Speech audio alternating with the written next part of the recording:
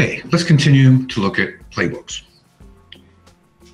Today we're going to look at roles and a more automated way of loading certain variable files and parts of your playbook. So rather than having a single playbook with everything you need in it, you can use a file structure. And when Ansible sees that file structure, it expects certain things to be present. And when those things are present, they will automatically load into the play. We're also going to take advantage of Ansible Galaxy. Galaxy is a free resource based on Git that gives you access to thousands of playbooks that have been tried and tested and used. They give you a jump on your own automation needs. You log in with your GitHub credentials, and then we're going to install our HAProxy server now on CentOS. So let me search for HAProxy, CentOS. And we have two options. This one has a passing build and more downloads. So let's try it.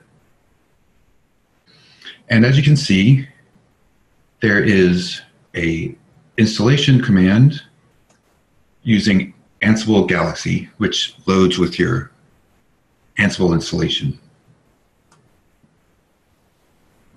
Okay.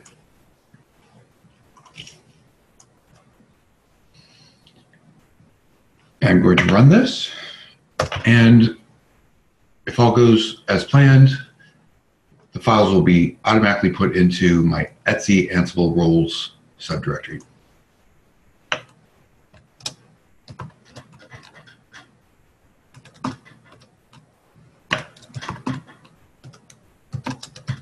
And there it is. Okay. Within the download, we see this file structure. Roles expects at least one of these subdirectories to exist, and within the subdirectories, a file called main.yaml. So if we look at the tasks main.yaml, as you can expect, it's going to hold the tasks from the playbook. Whoops.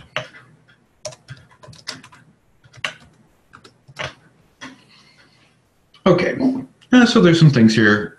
We don't have firewall D running, for example, but this looks like it is going to do what we want to do, and we don't have to do a lot of typing.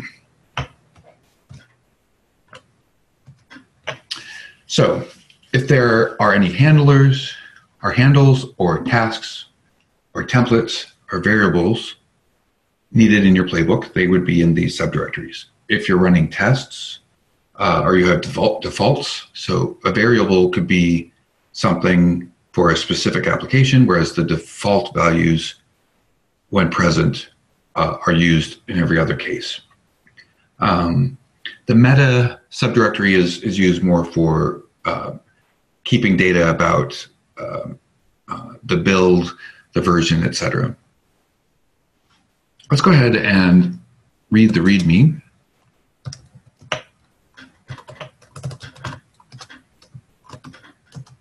Okay.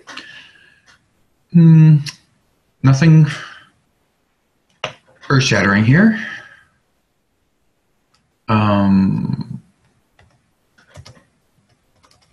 Okay, he gives us an example inventory. We're going to use our own inventory. And then an example playbook. I'm going to go ahead and copy this because we will use this.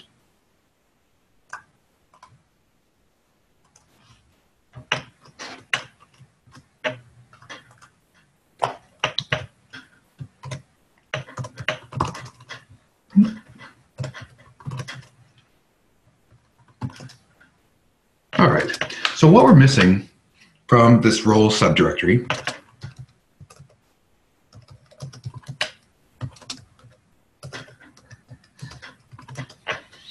is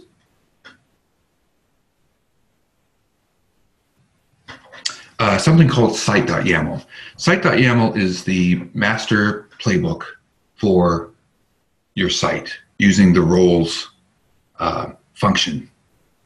So site.yaml can hold all of the references to all of the roles that you have installed. So let's say we had more than this HAProxy installed, but we had hundreds of applications in there. We could configure site.yaml to manage all of them. So when someone came to deploy or to build or fix or change anything within your Ansible environment, you're giving them a structured way to do it, a standard way to do it, and this data can be shared not only on Galaxy, but with your coworkers and with your colleagues. So I'm going to go ahead and make a site.yaml file.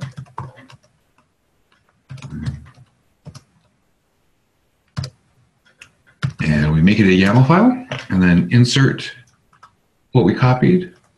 Oh, wrong one, shoot. Let me go back and get that.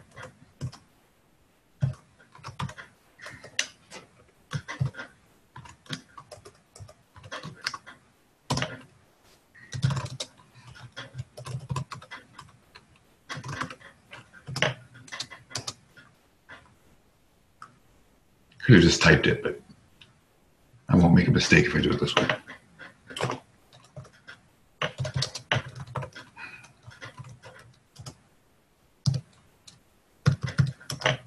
Okay, paste.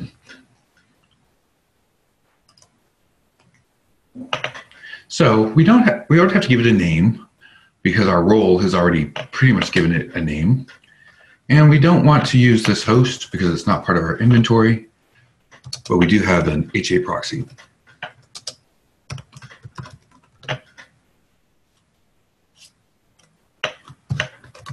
All right, so if everything's configured and set up correctly, if we run the site.yaml playbook, then everything in the role subdirectory that we're pointing to will run at play. The tasks, the templates, everything. Let's go back and look at those templates.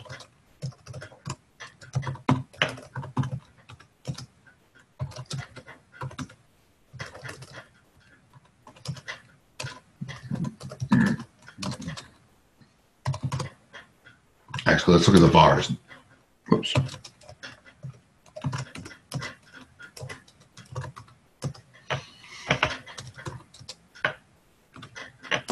Okay. Keep live D is going to, when it runs, is going to manage our VIP, our virtual IP address. So 192.168.1.100 looks good for our VIP. In a real world scenario, you would point your clients to that IP address via a domain name, and then keep live D make sure that the HAProxy server is listening on that port or on that IP address.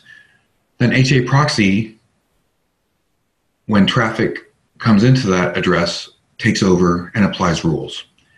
In this case, the HAProxy configuration has nothing to do with our demo environment, but I'm going to keep it as it is now. It should install still, it just won't do anything. And we'll take an opportunity later to use Ansible to create a correct HAProxy configuration. All right, so let's run it.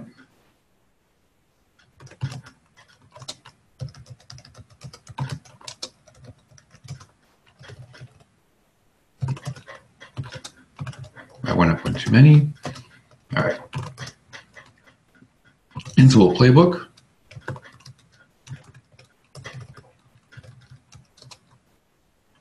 Site.yaml.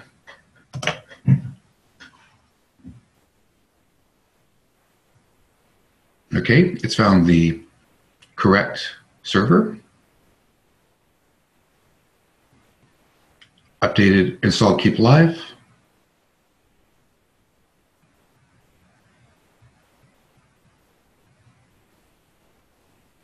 Install HAProxy. Wonderful.